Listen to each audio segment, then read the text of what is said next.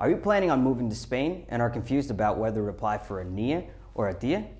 In this following video, we'll explain the differences between the two. Before we begin, make sure you like and subscribe to our channel to stay up to date on all our new content. Our clients often have doubts about the differences between a NIE or a DIE. While it is true that obtaining a NIE will allow you to do such things as buying a property, it will not be enough for you to work in Spain. Let's summarize first the acronyms, NIE and DIE. The NIE is the National Identification Number for foreigners.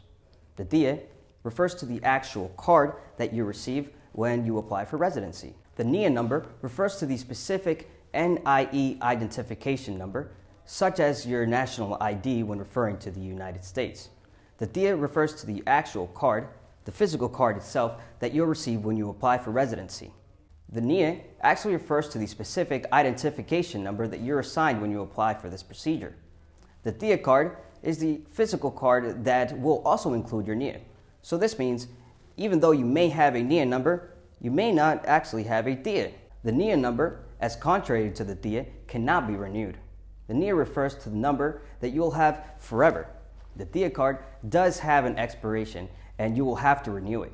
In pertaining to the NIE, you'll be able to request a NIE number once your residency has been approved. As far as the DIE requires a different procedure.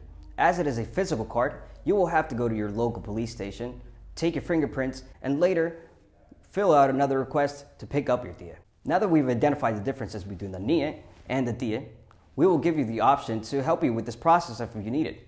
Be sure to comment below or subscribe to our channel, and feel free to reach out to us if you need help with this procedure. Thank you very much.